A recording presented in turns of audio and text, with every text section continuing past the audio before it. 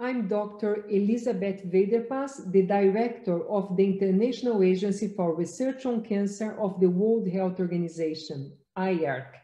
We focus our research on cancer prevention. We have coordinated the fourth edition of the European Code Against Cancer. This code identified 12 actions that individual citizens can take to prevent cancer.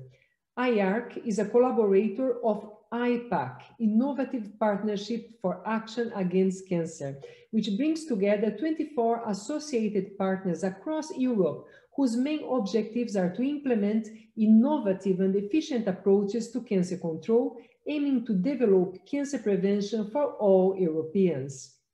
Let's speak about cancer prevention. Do you know that up to 50% of all new cancer cases can be avoided?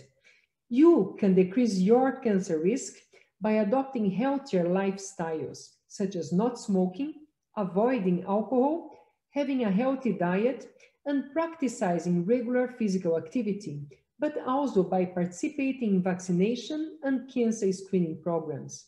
I encourage all of us to follow the 12 recommendations of the European Code Against Cancer for cancer prevention, especially during the European Week Against Cancer from the 25th to the 31st of May every year.